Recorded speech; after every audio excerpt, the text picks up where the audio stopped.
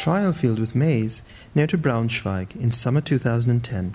For genetically modified maize, how can the spread of the newly transferred genes to conventional maize be prevented? A research group from the Julius Kühn Institute in Braunschweig is here looking for ways to do so. They're conducting research on maize plants with a specific characteristic.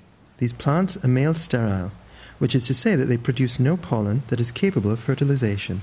This is known as cytoplasmic male sterility, or CMS for short, and is a characteristic that occurs naturally in maize.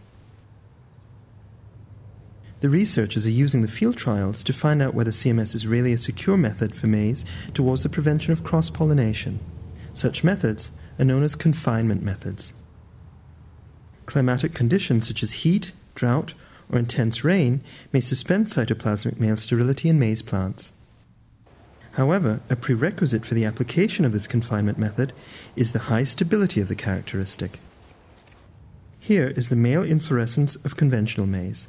The many dangling pollen sacs are clearly recognizable and contain quantities of pollen that is capable of fertilization. In comparison, the male inflorescence of CMS maize, the pollen sacs are completely absent. Depending on environmental conditions, it may be the case that the CMS maize does form some pollen sacs indeed, and whether this pollen is capable of fertilization is the subject of the field trials. In the field trials, various hybrids of CMS maize are being considered. They've been planted immediately adjacent to conventional maize. It's easy to determine if these have been fertilized by CMS maize. The CMS maize forms yellow kernels. The conventional maize forms white kernels. If a fertilization of the conventional maize with pollen from the CMS maize occurs, one can find yellow kernels among the white ones on the ear. The number of yellow kernels indicates how much pollen from the CMS maize was able to fertilize plants producing white kernels.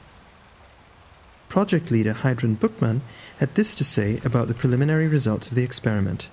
We've determined that these three hybrids behave differently. However, we were able to determine a significant reduction in cross-pollination in comparison to conventional varieties. This reduction achieves values between 94 and 97%. A hybrid with a reduction rate of 97% may be regarded as almost sterile, and for application as a confinement method, these varieties certainly are suitable. However, if the intention is to cultivate transgenic plants containing pharmaceutical compounds, then these varieties are not suitable, since in such cases a sterility rate of 100% is necessary. In practice, genetically modified CMS maize could be planted together with roughly 20% conventional maize. Thereby, a satisfactory fertilization of the CMS maize could be ensured. Maize heirs could then develop. Such a cultivation system would have advantages in addition to the restricted spread of the newly transferred genes.